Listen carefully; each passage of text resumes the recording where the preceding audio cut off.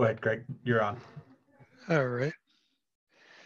Can I get screen sharing so I can share my screen?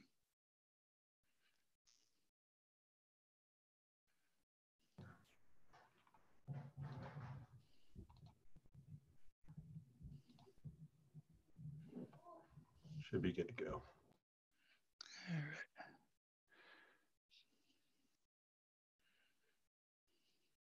There we go.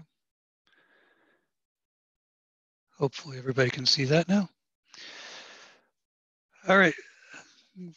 Welcome everyone. Thanks for coming. My name is Craig Wilson. I'm the president of VFP Chapter 100 in Alaska. And this workshop is regarding the Arctic Nuclear Weapons Free Zone. My little part of this will be providing a brief introduction for folks so everyone's working off the same page when the other presenters provide their input. They're really the experts in this. We'll get started here. First off, get everybody lined up as to where the Arctic is. There's a nice little quote. We tend, if you're in the lower 48, you tend to think of the Arctic as something a little strange. You don't really know where it is. First thing you need to do is change your point of view. Now, this map isn't as bad as a lot of ones you saw when you were growing up, but try to find the Arctic in this map. You know, the Arctic Ocean, is it over on the upper left, middle? It's, you know, the map you use reflects your priorities and your point of view. And the priorities of most of the world are not in the Arctic. If you live up here, this is the way you view it. You know, you've got the North Pole at the center, and all of a sudden you can see that you actually have an Arctic Ocean, and that Russia and US in terms of Alaska are pretty close. As Sarah Palin said, you can, if you're in Alaska, you can see Russia in your backyard. When we define what the Arctic is, there's two general definitions of, so when the other folks are talking about it, one is that blue circle you see, that's 66 degrees north latitude. North of that line, you have at least one day a year where the sun doesn't come up and one day a year where the sun never goes down. A more commonly used definition is that red line. This is what the UN uses. That's where the average summer temperature of the warmest month of the year doesn't go above 50 degrees Fahrenheit.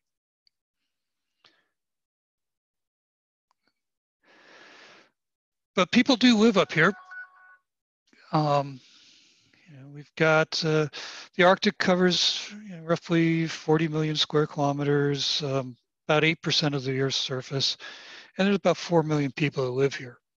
And the native folks that have been living here, the indigenous peoples, have been living here tens of thousands of years, predating colonization of the Americas.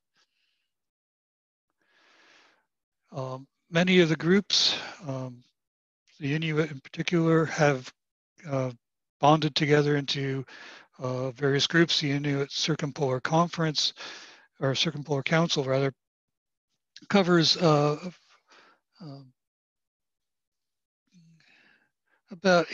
represent about 180,000 Inuit in Alaska, Canada, Greenland, and Russia. They hold a status at the UN as a consultant body, and they've come out with an Arctic policy. They've redone it a number of times, and I'll just notice, if you notice, this is their latest Arctic policy. Says item 8, no nuclear weapons in the Arctic, no nuclear testing, no nuclear disposal, no transportation of, no radioactive mining. They're opposed to all this. And you might go, well, why, how did that happen? And well, there's a lot of history of nuclear weapons in the Arctic. As most folks are probably aware, There's been a lot of nuclear testing, primarily by the US and Russia. 2,000 some odd nuclear tests before the test ban treaty came into effect. And of those, a large number are in Russia, were in the Arctic. Russia in particular, they at Novaya Zemlya, over 224 nuclear tests, in equivalent to 265 million tons of dynamite, including the world's largest nuclear weapon that was ever tested, the Tsar Bomba, back in 1961. Basically, this was a one-off, trying to make the Russians look good. It was roughly, to give you the idea, 3,600 times more powerful than the bomb dropped in Hiroshima. The shock wave from that bomb circled the globe 3 times. And the flash was seen in Norway, over 1,000 kilometers away. Here in Alaska, there were 3 nuclear tests over on M.Sc Island in the Aleutians, including the Cannikin test, which was the largest test in the U.S. The Department of Energy and the military decided to do it on M.Sc because the bomb was actually too large to safely detonate in Nevada. And as a side note, the M.Sc test was actually one of the initiating events for what now became Greenpeace. And we've had other things up here. One of the items that is little known is Project Chariot. I'll get to that. So there's the M.Sc test. The Cannikin test was actually, you can see the missile on the right.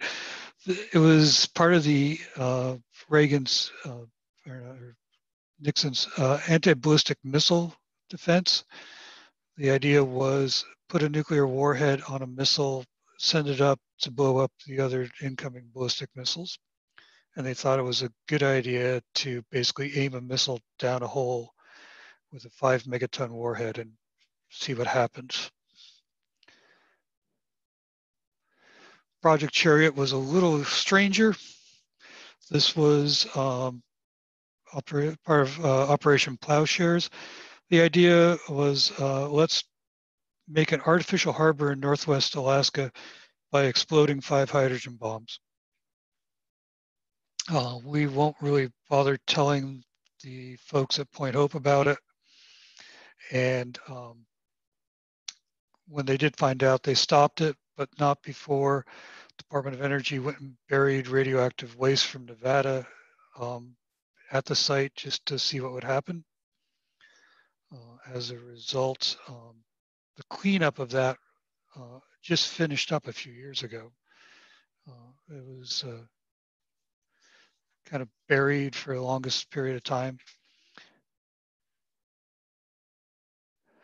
And then there's, along with deliberate nuclear testing in the Arctic, there's been a number of incidents where nuclear arms or radioactivity has been released into the Arctic on purpose or not so much on purpose. Russian Navy has a bad habit of either having their nuclear submarines explode and sink, such as the Kursk or the Cosmonauts, or just basically just decommissioning them and sinking them with their nuclear reactors intact off of primarily in the Kara Sea. Right now off of Novaya Zemlya, there are at least 16 reactors just sunk in the ocean from 13 submarines and a couple of nuclear icebreakers. The US has also had a few issues. Most Notably, a B-52 carrying 4 hydrogen bombs crashed off of Thule, Greenland. 2 of those bombs are still at the bottom of the ocean off of Western Greenland. And of course, the Russian Cosmos 954 satellite had a nuclear reactor and entered the atmosphere and broke up over northern Canada, spraying radioactive debris. And we all probably remember Chernobyl. So what's happened is from all those tests is that the radioactive fallout, and about 12% of it ends up being deposited near the test site, and about another 10% ends up in a band circling the Earth at about the same latitude as the test. So you can look on the right-hand side, you can see that we start getting up around 60, 70 degrees north latitude. There's a fair amount of residual radiation left over from those nuclear tests. So a brief introduction is, for those of you who don't know what a nuclear weapons-free zone is, this is not something new. The original concept dates back to the 1950s. One was proposed for Eastern Europe in the area of Poland and Ukraine. The Nordic countries proposed one in 1958. They were actually written into the Nuclear Nonproliferation Treaty. There's an entire process of how you go about setting one up, and Adele will talk about that more. And currently, there are 10 nuclear free weapons zones in the U.S. or in the world now. They cover, it shows in here, about half the world's mass, and about 1.9 billion people are currently living underneath a nuclear weapons-free zone. In the Arctic, the first proposal for this was back in '64. As was mentioned earlier, the Inuit Circumpolar Council, they have been supportive of nuclear weapons-free zones in the Arctic since 1974. Even the Russians came out, Gorbachev came out with the Murmansk Initiative back in '87 saying, let's make the Arctic a nuclear weapons-free zone similar to the space or the Antarctic. Most recent big push was in 2009 at the Copenhagen conference. There's a map, and Adele will talk about this more. Here's what's currently covered by nuclear weapons-free zones in the world. So there's basically all the seabed, all of outer space, Antarctica, big chunks of the South Pacific, and most recently areas in Mongolia and Central Asia. And these are all under UN charter. Here in Alaska, actually back in the 80s, the state of Alaska came out and did, this is the official state of Alaska policy, it's still on the books, that state of Alaska supports a nuclear freeze and reductions in nuclear warheads, which I was kind of interesting. Vic Fisher, who was not able to join us today, was part of the group that pushed this through back in '86, '87 timeframe. So what's going on now? What, why is the Arctic becoming a hotbed again? There's a number of drivers that people need to know. One is, as you've probably heard, global climate change is happening. The ice is melting. In the past, from a military standpoint, both Russia and the US, and to a lesser extent, the UK and Canada, would put nuclear-powered submarines with nuclear ballistic missiles under the ice cap. under the ice in the Arctic Ocean. One, it got them close to their enemies. Two, underneath the ice, they were pretty much immune from detection. That's not happening anymore. Current estimates are that the Arctic Ocean may be seasonally ice-free by 2030 and most likely seasonally ice-free by 2050. This brings up a number of things. One is the submarines can't hide in the Arctic Ocean anymore. Two, it opens up shipping routes. The Northwest Passage is now being traversed by cruise ships. The North Sea route is seeing a resurgence across the north shore coast of Russia. And the big change here is that while those are opening up, the economics of it are being seen by other countries. You now have China has declared itself a near Arctic nation, whatever that means, and has petitioned to become part of the Arctic Council. And they're building icebreakers, and they see the economic benefits of this. There's a lot of internal politics going on. Russia is building up their military and economic basis along the North Sea route because that's Putin sees that as a way to push Russian hegemony in the Arctic. They also see it as a major economic driver to bring money into Russia. In the U.S., you now have increased interest in what's referred to as Arctic domain awareness, where the military is increasing their oversight. We're starting to see a lot more U.S. spy planes going into the Barents Sea and over towards the Kara Sea. We're seeing an uptick in Russian maritime reconnaissance aircraft coming into the Bering Sea off the coast of Alaska and being intercepted by U.S. Air Force. And as it melts, there's a lot of sovereignty claims. Who owns the Arctic? This is not like the Antarctic where everybody agrees it's international territory.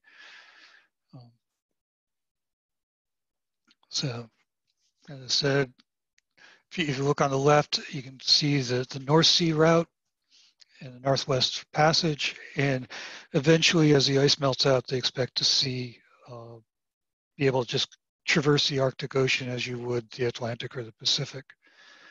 The driver behind the North Sea route is it cuts about 11 days transit time between Europe and China. This is what China's looking at.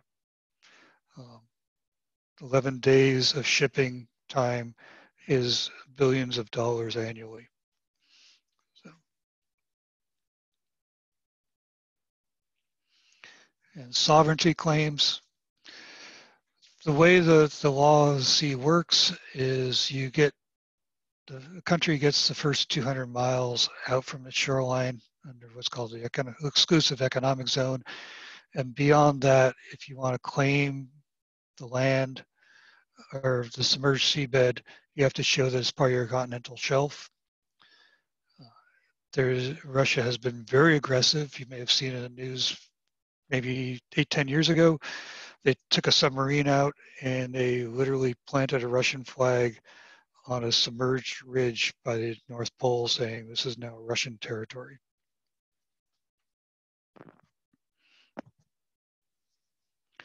So where do we go with this?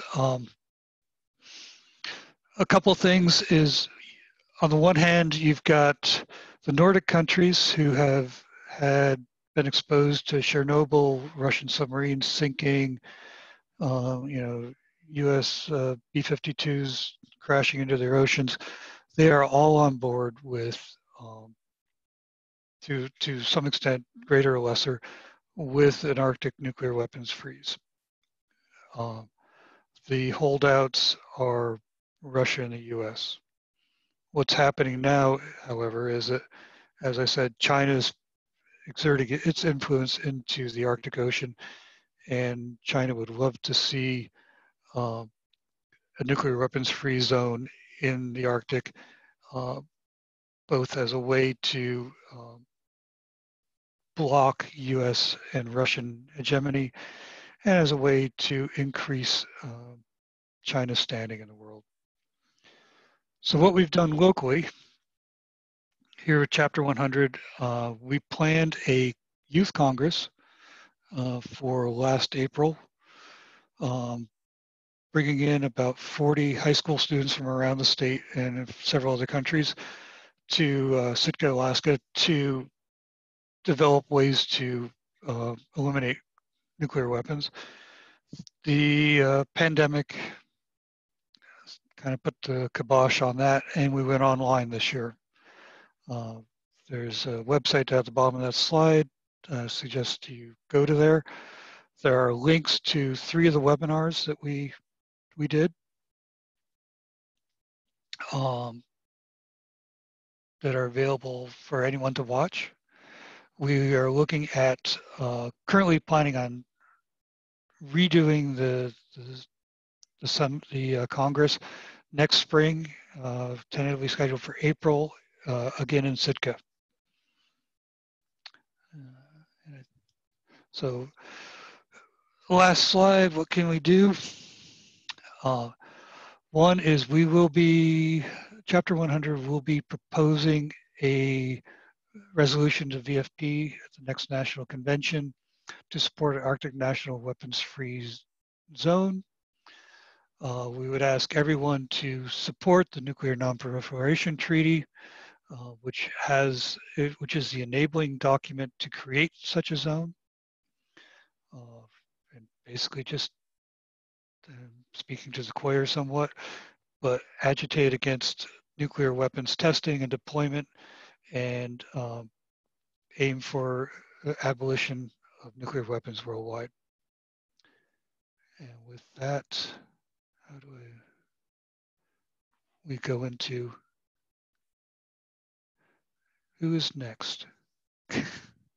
I'm looking at the chat here also.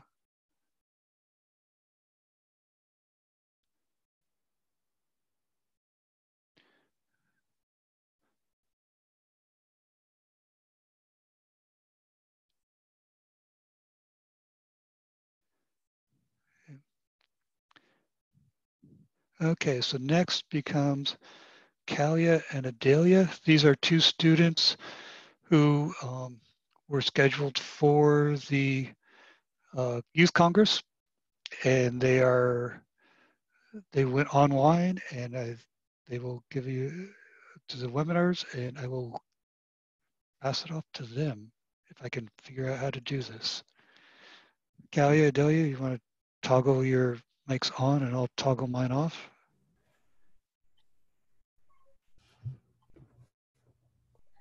Hi everyone, my name is Callie Fielding and I am a sophomore at Skagway High School in Skagway, Alaska.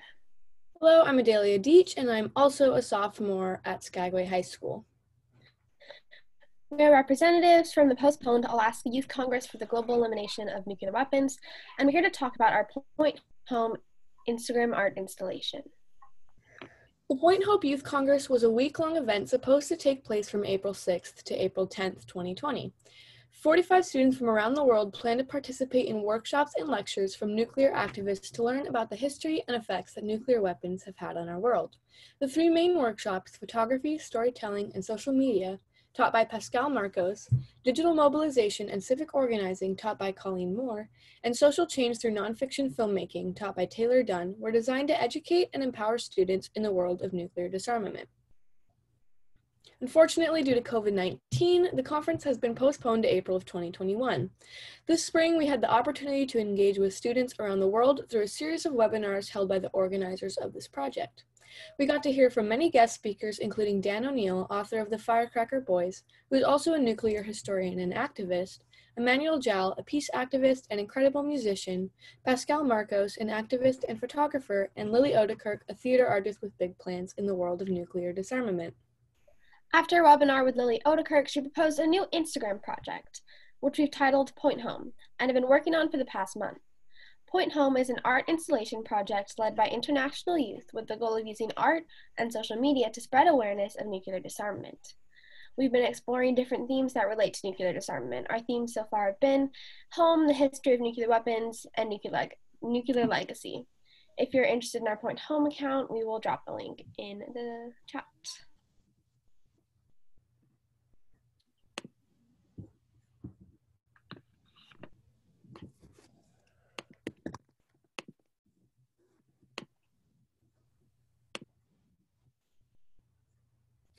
So we're going to give a short tour of our Instagram account.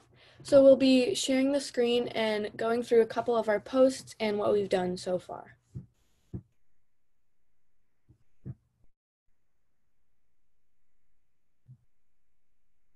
Sorry, 2 seconds, my screen sharing was disabled.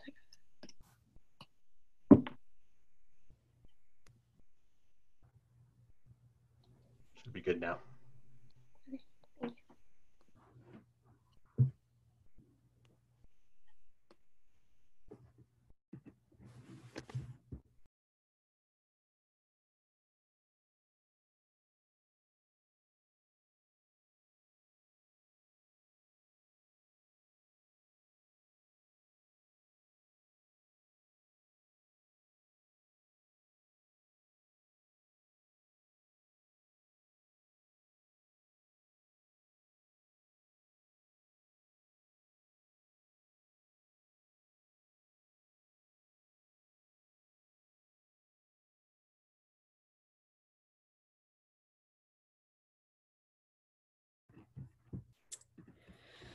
So this is the Point Home Instagram project. Here, students from around the world have curated art, interviews, photography, and more to help bring awareness to nuclear testing and technology.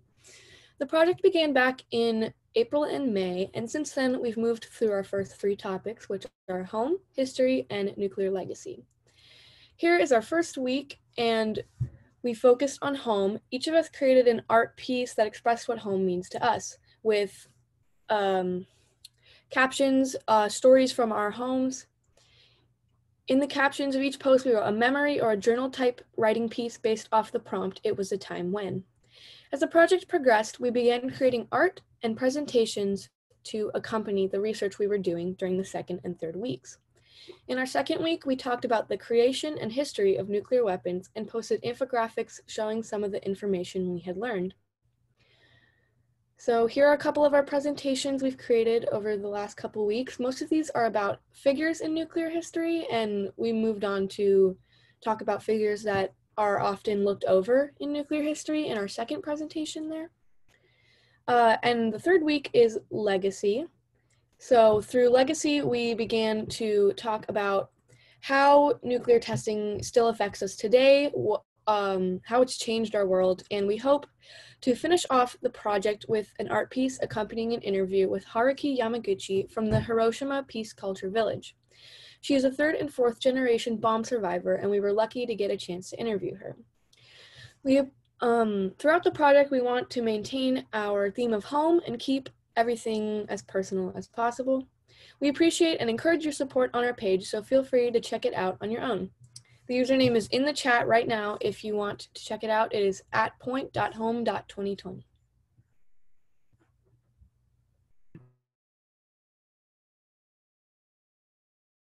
Again, we would just like to thank everyone for their constant support of the Congress. Even through the pandemic, it has made it difficult. Even though we've been unable to meet in person, the spirit of the students and the collaborators is incredible. We hope to see everyone in person next year. Thank you.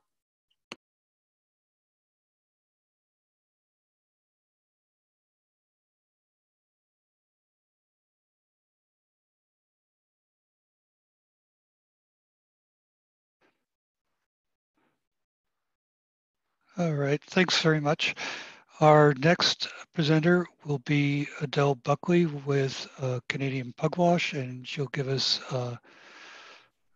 she's much more knowledgeable about nuclear weapons-free zones than I am, and she can explain how those work. Adele? Yeah, I think I think it's okay now. You can see me, and my first thing will be to share the screen. Host disabled. Oh, okay. I need the host to enable screen sharing. Ah, here we go. Okay.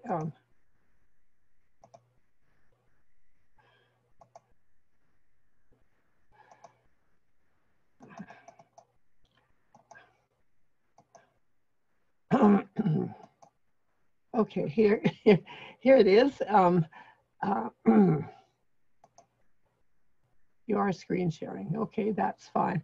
Well, I can't see my whole screen just now. I can only see me, but I hope you can see the entire PowerPoint. And I really do appreciate what Craig Wilson had to say, because it's so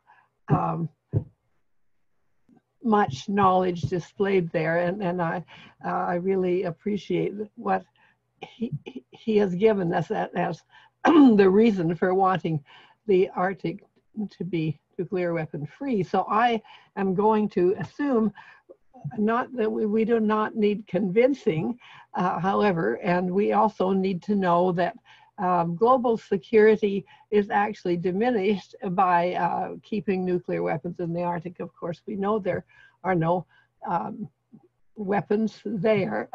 There are no targets in the Arctic, at least at present, and submarines can hide there, less so, no ice, and deliver devastating consequences to many parts of the world. So we wish to not continue that.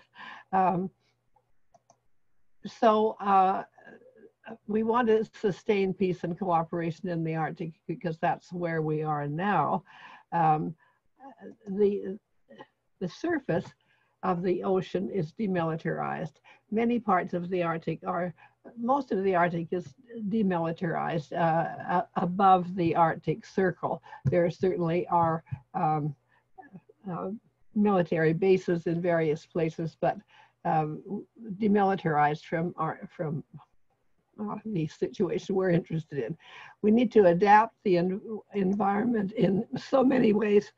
Human security is really at risk in so many different aspects of it, particularly food and permafrost collapsing. Then we need and we have cooperative governance in various ways because it's necessary.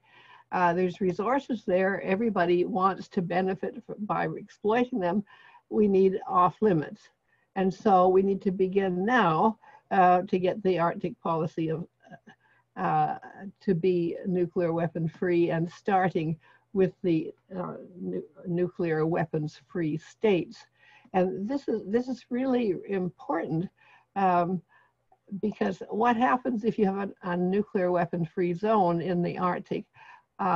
You will have really a test place where all sorts of things under a treaty, because this is a legal treaty under the UN when you get there, that can be tested ahead of time to see how they work, like verification and many other aspects of nuclear weapon free zone, so as to be confidence building to the rest of the world that if we would get rid of nuclear weapons, these methods have been tested and so on. So that would be really useful. Now, I've got a little thing on my screen that says you are screen sharing. I hope you don't see that, but we've got in the Arctic nations, remember the map, look from above at the North Pole, we've got the non-nuclear weapon states, Canada, Denmark, Iceland, Norway. Unfortunately, these are members of NATO, meaning they're nuclear weapon dependent, but at least they're nuclear weapon free. And then there's Sweden and Finland, which also don't have any territory on the ocean, but they are Arctic states. And then there's the nuclear weapon states, and we know who they are all too well. So the UN has set principles. They did this in 1975, and you've heard about them. Excuse me, I'll try to not be so scratchy. Anyway,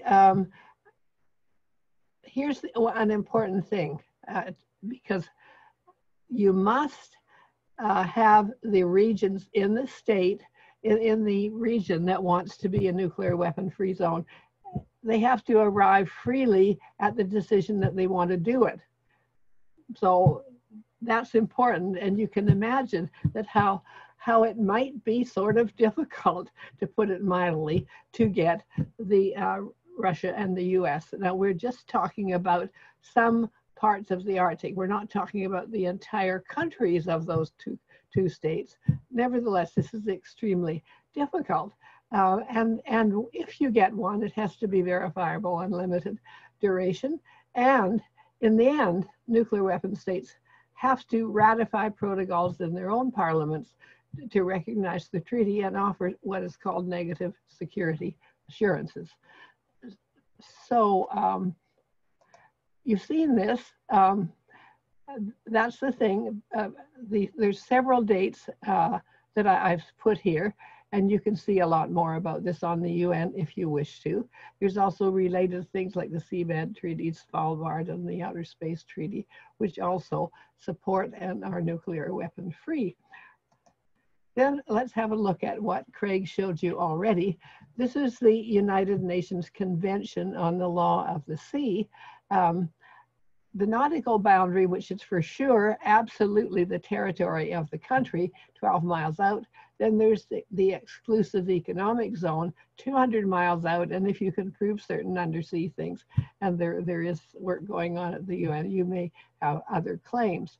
But have a look, and you see US, Russia, sort of huge participants.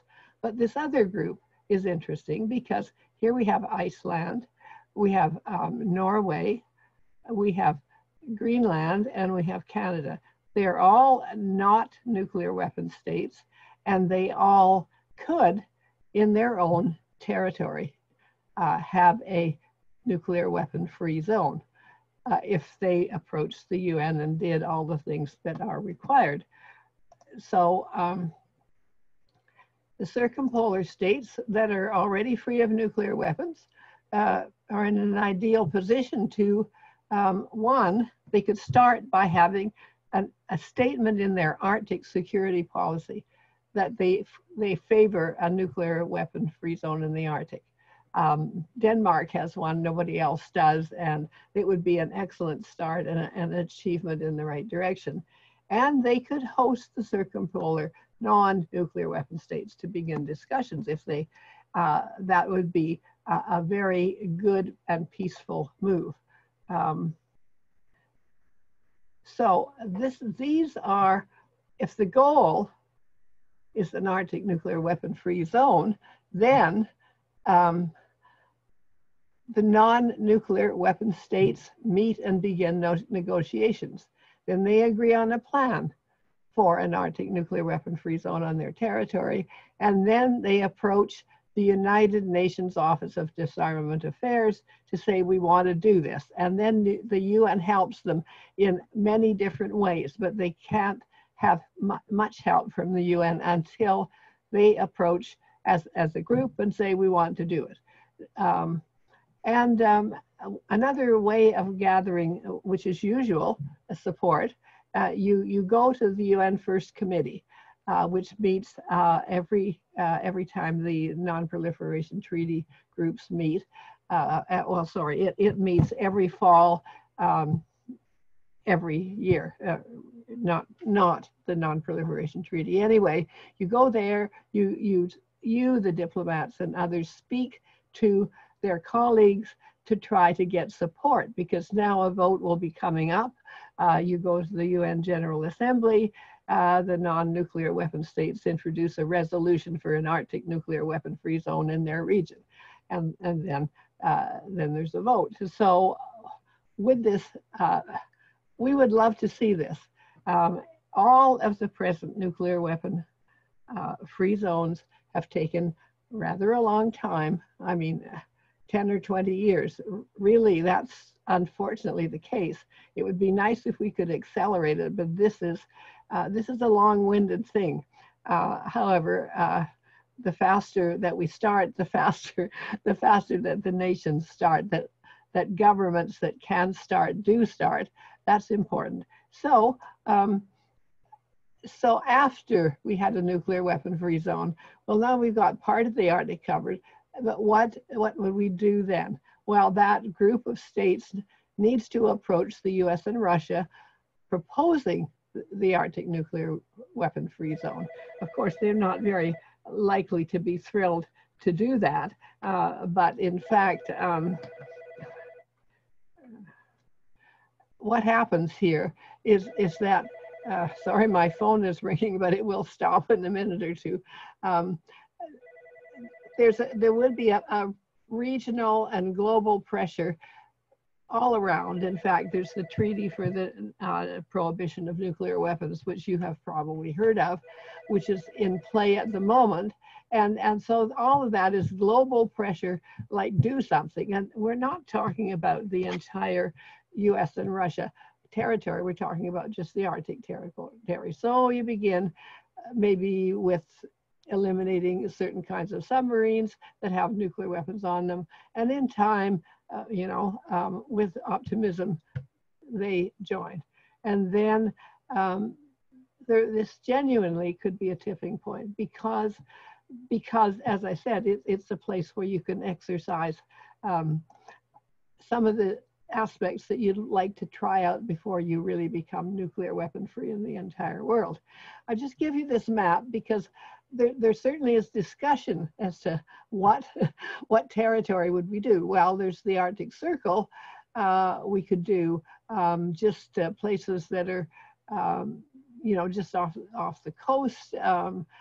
We could do the search and rescue agreement boundaries, which are all extremely well defined right now, and that would be, a sort of speed up because you don't have to define new boundaries; they're already defined. So, so who wants it? Well, the UN wants it. Stands ready to help. Civil society wants it, as you know. That's who we all are.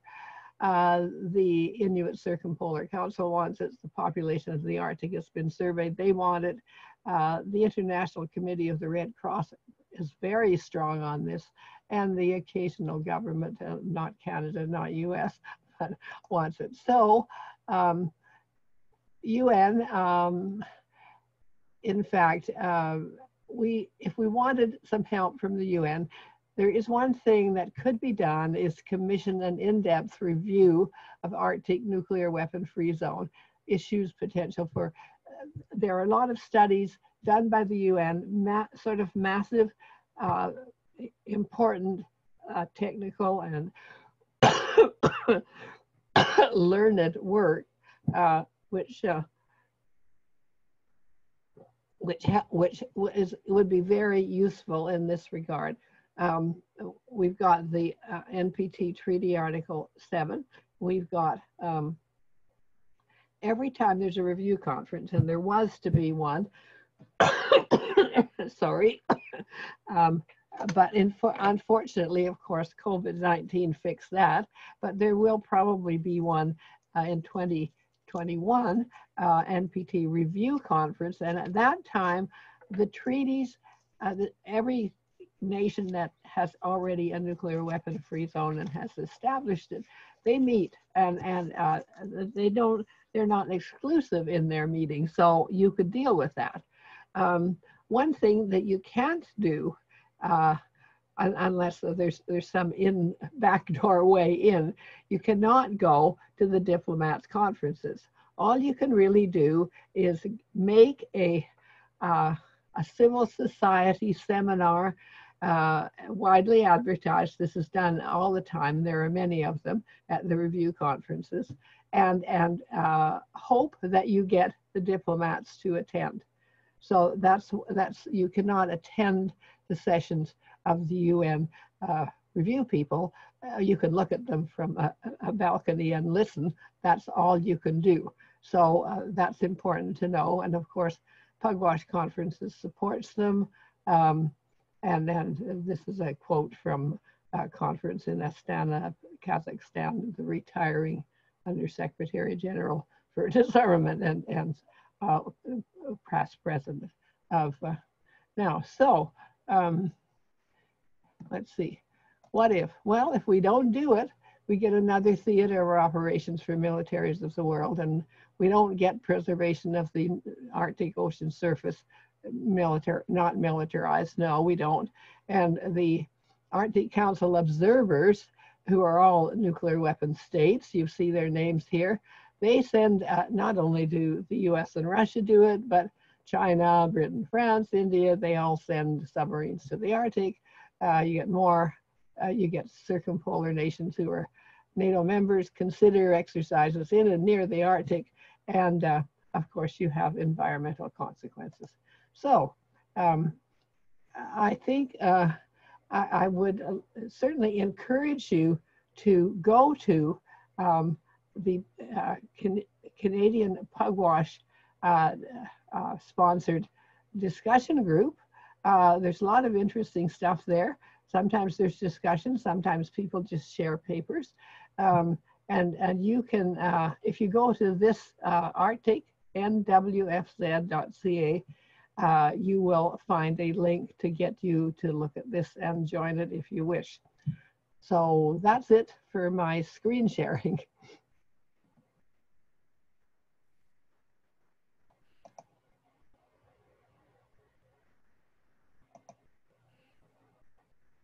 All right. Thank you very much, Adele.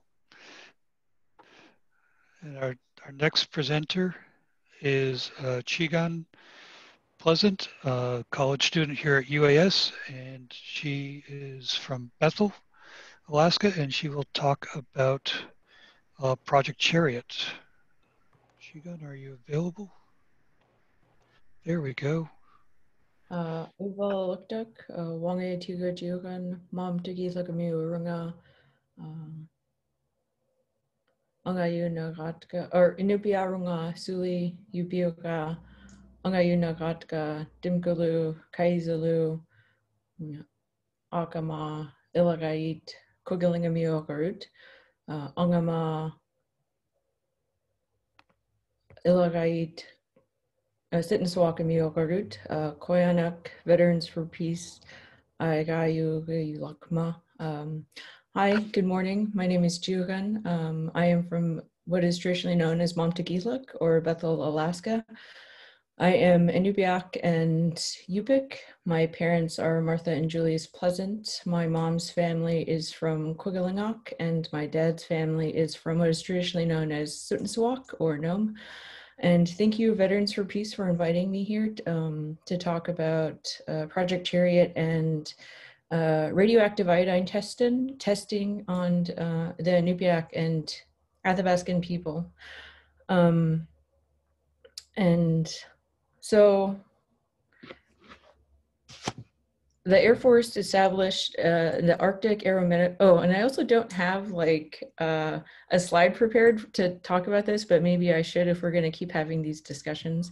But the Air Force established an Arctic Aeromedical Laboratory in 1951 to study the effects of cold climate on the Inupiaq people, even though they like had these tests done and studied and their findings were inconclusive, but I think they just wanted ways to further dehumanize the indigenous peoples that were already occupying the land in the northern climates. So they were conducting these studies and they needed to find participants that could resist the Arctic and subarctic climates, and how they like were able to do this, or how they were able to find this like suitable, was that the people that they were doing these tests on did not live in the Arctic, and they were trying to figure out what was going on in the Cold War, and they were getting pressure from that and the threat of nuclear bombs and confrontations from the Soviet Union because of the close proximity Alaska has with Russia. So the military base grew alongside the fleet of range bombers and fighter squadrons and early warning radar stations. And one of AAL's research projects between 1956 and 1957 was to investigate the role of the thyroid in cold climate acclimatization. And what they did was that they went to 4 villages, Anichuvik Pass, Fort Yukon, Arctic Village, and Point Hope. They talked to the elders from the village, and they sort of confided in them that this was going to be something that was good for everybody. And you know, we tend to trust our elders in Native communities because they're the ones that have all of the wisdom and knowledge that we need in order to sustain ourselves and pass on our culture.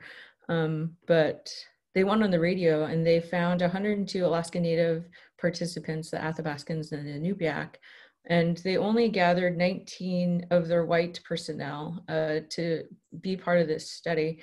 And they exposed them to harmful amounts of radioactive iodine that I think it got passed down into their genes somehow. And I think only 63 of them are alive now, but most of them died due to complications because of that.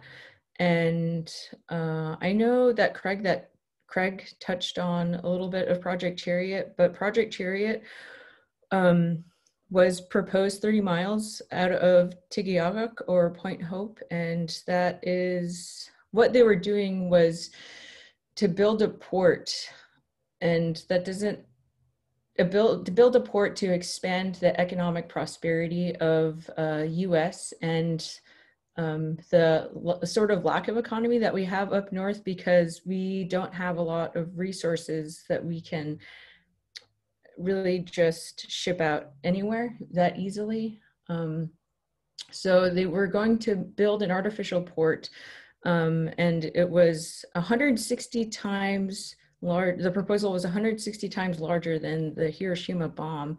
And what they were going to do was they were going to, in the time of the detonations, they were just going to relocate the villagers of Tigiaguk, the Inupiaq people, for a year. And as they were testing and gathering results from some of the things, the caribou and the villagers all across the circumpolar region were showing a heightened increase of radioactive levels of nuclear fallout. And it was because the lichen captured the fallout from the other detonations that were happening around the world, because I don't remember exactly how it was put, but maybe Adele seems like an expert, that the fallout gets into the atmosphere and then it hits, it goes to the top of where it is. It falls up into the atmosphere. And it was hitting a lot of the circumpolar regions. And if they were proposing 5 nuclear bombs that were buried in the ground, and they were from Nevada, as Craig mentioned earlier, what were they expecting the long-term effects to be for the Inupiaq people of Tigiaguk, which is the oldest inhabited settlement in the world. I don't know if, in the world. They've lived there for more, there's recorded evidence of them living there longer than 10,000 years. And that's blatant racism and a constant dehumanization that is happening to the First Nations and Indigenous people around the world. And so Project Chariot, it was proposed by President Eisenhower in 1950, and Edward Teller from 1956 to 1958, but it was put at a halt in 1962 because in 1960, Howard Rock and a bunch of other people from Tigiaguk, they found out about the tests and what it was doing to the people and the harmful effects of radiation and nuclear fallout being exposed to them. And they banded together and showed strong opposition for the proposal of the port. And Howard Rock owned one of the oldest newspapers that I don't think is longer in circulation, but it's a Tundra Times. And he was able to gather support from all around Alaska, and 13 members of the Alaska Native Claims Settlement Act.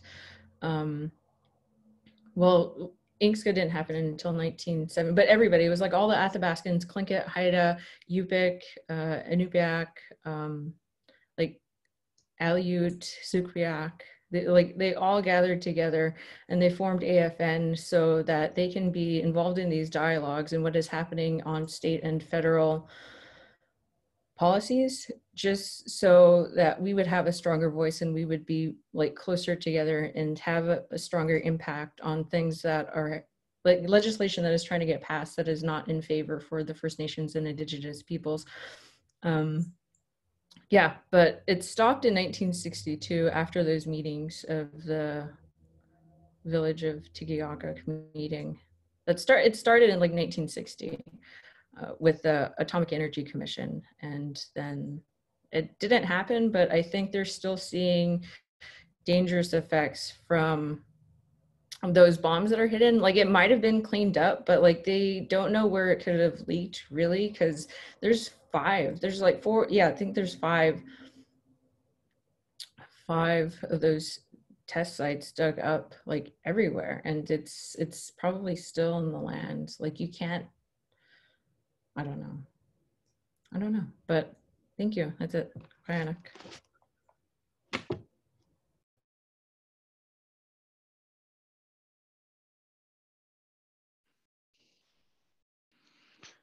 All right, thank you very much, Shigan. Our last speaker is Dr. Daly Sambo. She is the International Chair of the Inuit Circumpolar Council, former Associate Professor at University of Alaska, and she will be talking about the ICC's push for Arctic nuclear weapons-free zone and some current nuclear issues. Dr. Daly, Dr. Sambo. Yana, can everyone hear and see?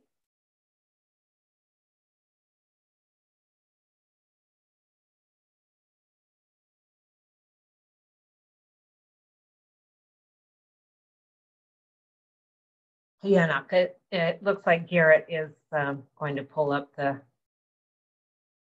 video.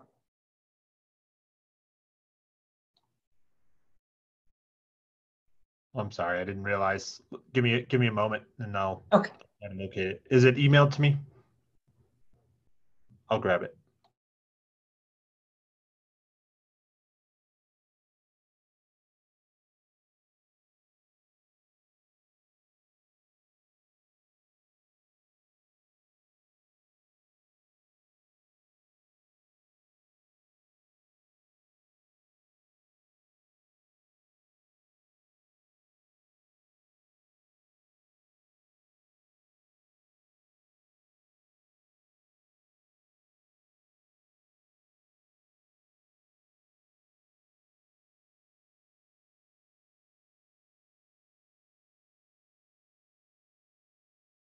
Because someone will cue me up for a start here.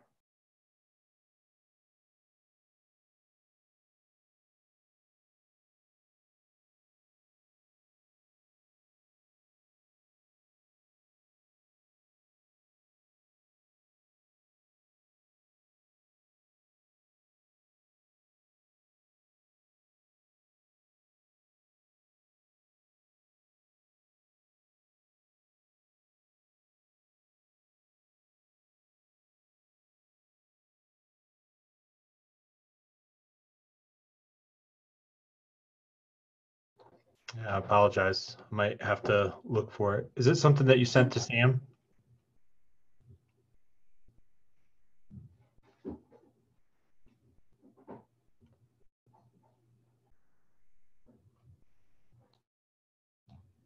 No.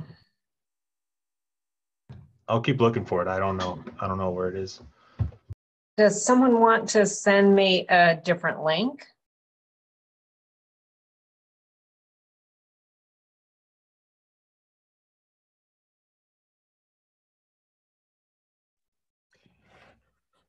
Daly, are you having trouble sharing your screen? Is that the issue?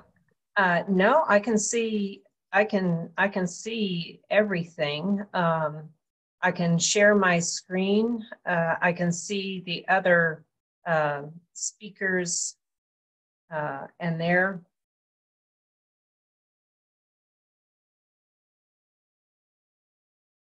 boxes. Am I up now? You are sharing your screen. I see a PowerPoint that says security of Inuit in our homelands, coastal seas. Okay. Are we good to go then? I think you're good. Okay. First of all, allow me to thank the Veterans for Peace for the invitation, but also more importantly for your larger objectives and your mission to really instill peace, especially in the context of establishing nuclear-free zones. And the presentation that I want to give will just quickly survey some of the past work of the Inuit Circumpolar Council. Thank you, Craig, for creating a larger framework. I also appreciate Adele and the very detailed information about how to lay the groundwork for something substantial and concrete in terms of the creation of a nuclear-free zone. But even more significantly, I'm just grateful for the presentations by Chugan, by Kalia and Adele and the youth, because something that Adele said about the lengthy period of time for some of these things to take root, we need the next generation to carry forward the work and the objective and to carry on the mission. So I'll just go through this slideshow or this PowerPoint very quickly, and hopefully we'll have a little bit of time for discussion thereafter. As Craig and others have illustrated, the Arctic is a unique and distinct region of the world, but it's an integral part of the entire globe in terms of atmosphere, in terms of ocean currents. But for us as the Inuit, the traditional peoples, the original peoples of the circumpolar region, it's our homeland. And I appreciate this map because it was created by one of our own organizations in Canada, the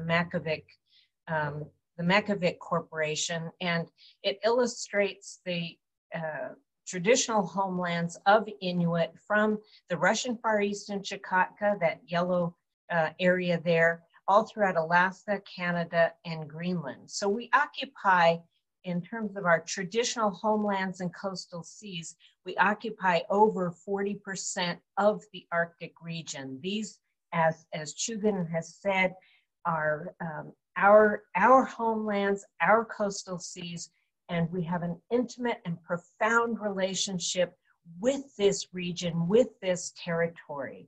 And again, the role that we should be playing in terms of the direct impacts on the Arctic region, it's essential, as Chugan was illustrating in the context of some of these past experiments and other initiatives, that we should be playing a role, and indeed we have played a role in the past. Just for a bit of historical context, the Inuit Circumpolar Council was originally and formally organized in 1977, June of 1977. Eben Hobson, who was then the mayor of the North Slope Borough, had the foresight, the extraordinary foresight, to bring the Inuit together from across the national borders between the Russian Federation, the United States, Canada, and Greenland, to bring us together as a people, to unify the Inuit throughout the circumpolar region. So this is a photo of our first gathering at Utqiagvik in June of 1977. When welcoming the delegates to the first organizing conference of the ICC, Eben Hopkins said some very, very important things. Our language contains the memory of 4,000 years of human survival through the conservation and good managing of our Arctic wealth. And these words are important. Ours is the language of the very environment that challenges the environmental safety of existing offshore technology.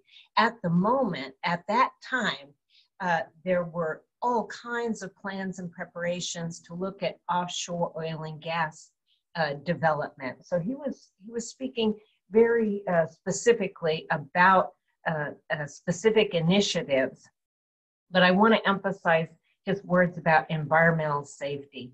And the final paragraph, our language contains the intricate knowledge of the ice that we have seen no others demonstrate. Without our central involvement, there can be no safe and responsible Arctic resource development. Here again, the context was potential for offshore oil and gas development, but these are really profound words in terms of our language and the intricate knowledge, the indigenous knowledge that Inuit have demonstrated in terms of their adaptation to this unique and harsh environment, which, as Adele even invoked the UN Convention on the Law of the Sea, Article 234, and the importance of sea ice, and the contribution and the power of indigenous knowledge, and what Hobson was saying at that time is highly significant and remains significant to this day. He also indicated, and this was a message to the former Soviet Union, now the Russian Federation, that we Inupiat live under 4 of the 5 flags of the Arctic coast. One of those 4 flags is badly missed here today. And of course, the context was the Cold War. But he went on to say that it is generally agreed that we enjoy certain Aboriginal legal rights. And we're talking about inherent rights or pre-existing rights, rights that attach to us as individual human beings, but also as collectivities. Therefore, it's important that the indigenous people of the Arctic and that our governments agree about the status of these rights if they're to be uniformly respected. Again, this was in 1977, well before all kinds of different movements and organizations were taking place, and certainly well before the efforts of academic institutions and governments across the globe focusing on the Arctic region. At the 1977 ICC conference, the resolution that Craig alluded to earlier was adopted, and this is specifically concerning peaceful and safe uses of the Arctic circumpolar zone. And at the time, Inuit were acutely aware of the impacts, not only of Project Chariot, as has been raised by Craig and Chugan, but also the comments of Kalia and Adele in terms of the pressures that we were facing at the hands of the Department of Defense, really. So we were aware of these activities, these developments, and the call for the peaceful and environmentally safe purposes and use of the Arctic had to be underscored. So in 1977, this resolution was adopted. We put the world community on notice to the extent that we could at that time that we had direct opposition to the establishment of military bases, carrying out of military activities and testing, disposition of any kind of waste, and also that the existing waste be removed from the Arctic area. And Chugan spoke a bit about some of that. Certainly the North Slope Borough carried out an extensive effort to do an assessment and also begin the removal. But more importantly, to ensure that a moratorium be called on the emplacement of nuclear weapons in our homelands within Inuit Nunaat, the Arctic region. Some have spoken of Arctic policy, and certainly Adele spoke to the issue of respective nation state Arctic policy and the need to ensure that or lobby for the inclusion of a reference to peaceful uses of the Arctic and the establishment of an Arctic nuclear-free zone.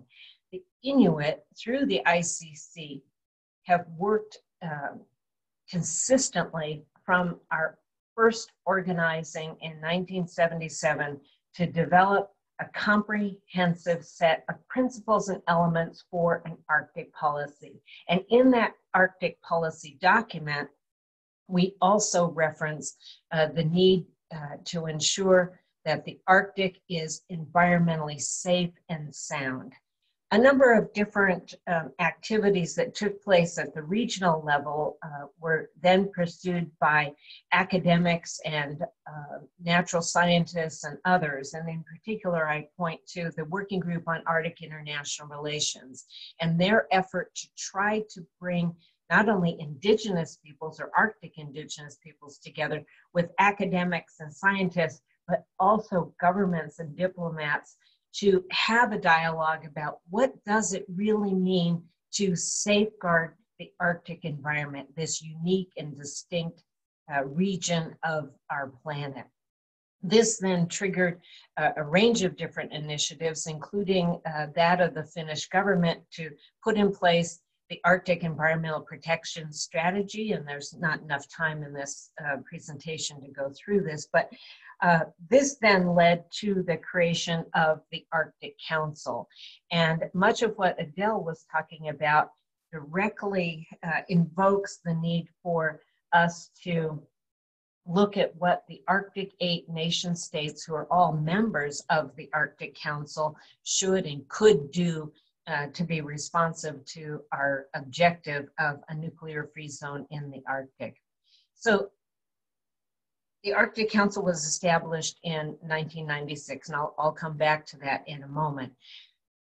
Several years later, after the 1977 organizing conference, at another General Assembly, the ICC adopted a resolution in 1983, reiterating the call for a nuclear-free zone to be established in the Arctic, but in a much more detailed fashion, identifying at that time and in that context what were the new threats in terms of militarization, security, and defense issues in the Arctic. You can see in this resolution that there was specific mention of the cruise missile testing, also the placement of the MX missile in Alaska, but ultimately and significantly, the urging again of the United Nations in this case, adopting a policy for a nuclear-free zone in the Arctic.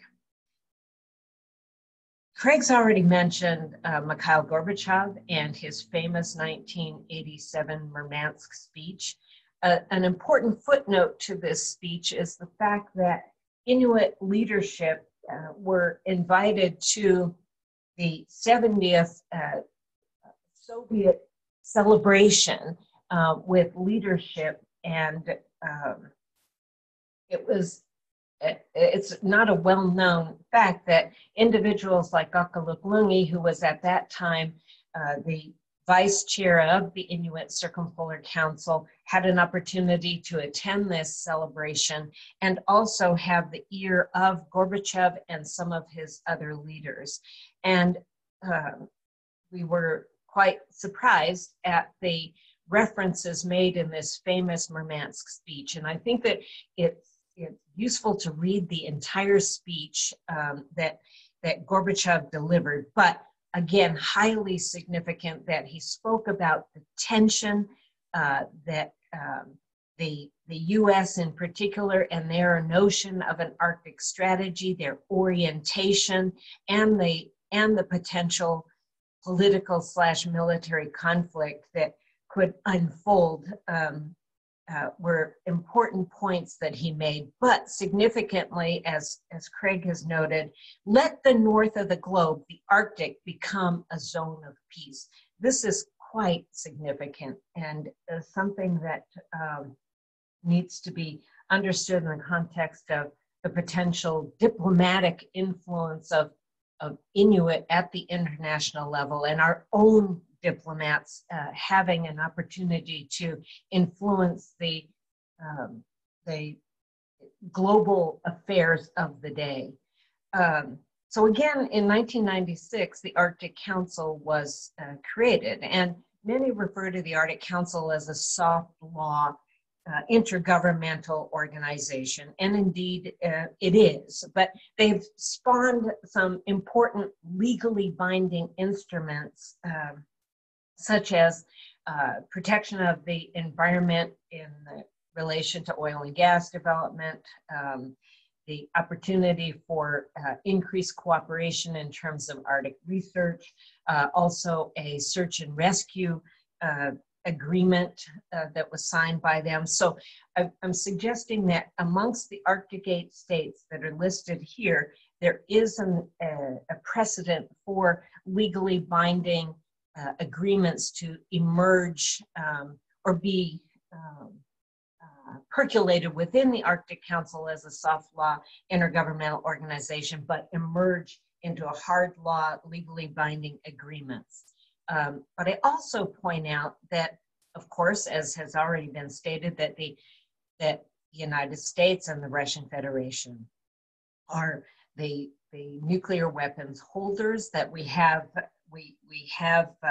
alliances and allegiances that have to be recognized in terms of the current geopolitical climate, and significantly now within the Arctic Council, and a bit problematic for Inuit as importantly, one of the permanent participants of the Arctic Council, this growing list of observer states. And I think it's important to point out the People's Republic of China. That's significant. We know who the 5 permanent members of the Security Council happen to be. We know about the growing tensions geopolitically in the world. We cannot stop and ignore the comments by Secretary of State Pompeo and others. We just have to be mindful of these chess pieces moving across the Arctic region and the significance of them. But I think that it's important to also say that we should be mindful of the fact that the Arctic Council at present does not allow for discussion of military defense and security issues. And from my point of view, this is a shortfall of the organization itself, and something that has to be overcome. Because if we are going to talk about environmental security, peace and security, we have to recognize that everything is interrelated. So how is it that the Arctic Council can guarantee environmental safety and security without talking about peace and security in the defense context? I want to quickly say that the fact that the UN General Assembly adopted the UN Declaration on the Rights of Indigenous Peoples September 13, 2007 is huge. And it is important to Inuit as well as other Arctic indigenous peoples that the United Nations itself, and when I say the United Nations, we have to remember that we're talking about member states. Member states have made legal commitments and obligations to uplift indigenous peoples and to recognize the human rights norms that attach to us specifically as indigenous peoples. So affirming our right to self-determination, affirming our rights to lands, territories, and resources, affirming the matter of consent, affirming our right to participate in decision-making, also protection from the destruction of our culture, and significantly, the right to our own cultural integrity and security, including food security. So keep the UN Declaration in mind, and Jugan alluded to this earlier in terms of are pre-existing or inherent rights. Others have already mentioned the impacts of climate change. If you are anywhere near the Arctic Ocean, the coastal seas, or terra firma, the Arctic region, you can see and feel the impacts, even if you spend a short amount of time there. And I point these matters out because not only are we talking about the issues and challenges that we face in terms of creation of an Arctic nuclear-free zone, but they're compounded by all of these other impacts. In addition, others have already spoken about the impacts of Arctic shipping. Well, of course, this also means, as I underscore in this slide, increased militarization because of the loss of the sea ice, the ability for increased vessel traffic, as well as the subsurface activity that at present, you know, the Coast Guard's monitoring what happens on the surface. What about what's going on subsurface and the submarine traffic and activity, not to mention the past accidents that have occurred throughout the Arctic region, and in particular, for example, the Thule Air Base in the Inuit homelands of our relations in Kanap, or northern Greenland. So in 1983 was the last resolution we adopted. Significantly, in the adoption of the Reykjavik Declaration at the General Assembly in 2018, the ICC adopted another call for laying the foundation for diplomatic talks to establish a nuclear-free zone. And this is largely because of the continuing activity within the region in terms of military installations, the activities, more recent activities of the Russian Federation, which was addressed in terms of the sovereignty claims that remain ongoing. But the Reykjavik Declaration specifically, under the broad theme, Inuit, the Arctic we want, included a mandate to the ICC to initiate diplomatic talks for the purpose of laying the groundwork for negotiations to declare the Arctic as a peaceful zone. So we've not given up on this objective as an intergovernmental as a non-governmental organization of Arctic indigenous peoples. And the steps that Adele identified in her very detailed PowerPoint presentation are quite significant to how one might lay the groundwork for negotiations, not only in the UN context, but potentially in the Arctic Council context. So all of this is interrelated, interdependent, and indivisible with our sense and our perspective of security. Our food security, if we don't have a healthy environment, what kinds of impacts will we be seeing in terms of our food security? We're presently facing food insecurity. Our cultural security in terms of who we are as human beings that have adapted to this unique region. Of course, environmental security is at risk. Our own economic security, whether it's our traditional economies of reliance upon our lands and coastal seas, or if it's economic security in terms of jobs and positions where we can support our families and be active in objectives like creating a nuclear-free zone. So all of this is to say that we are talking about the importance of those who inhabit the Arctic region to gain their security, to gain Inuit security. So I appreciate the opportunity to share these remarks. I went over huge chunks of history, but hope that this has been useful.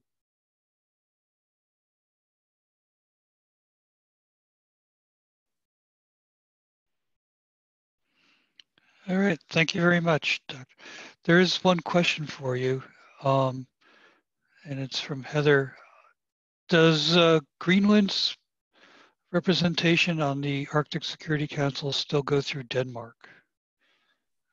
Yes, actually, the matters of defense, security, and military issues still is within the Danish realm. That authority has not been devolved to Greenland government. However, it is important to recognize that any actions that are taken, of course, the Greenland government has to be consulted. One perfect example of that is that when the US government went to renegotiate the lease on the land where the Thule Air Base exists, the Greenland government had to play a direct and meaningful role in that renegotiation. So that's an example of how they continue to play an important and an influential role, but not a unilateral role in terms of defense and security issues.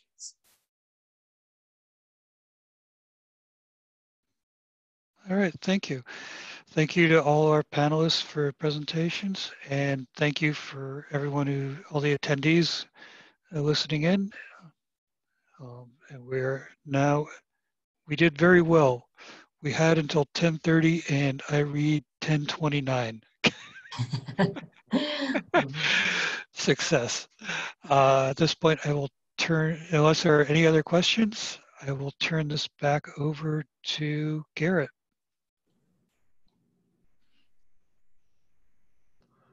Thanks, everyone. You did a terrific job. Appreciate it. I learned a lot. I know that. Hopefully, folks who were able to see it, let other people know that are attending the conference that it'll be up until the end of August. It might take a couple of hours to get the video up, saved in the watch link, but it'll be available, and hopefully we could release this soon also on our social media. So thank you, panelists. It was fantastic, and we'll see you at the next event. Goodbye. Thank you.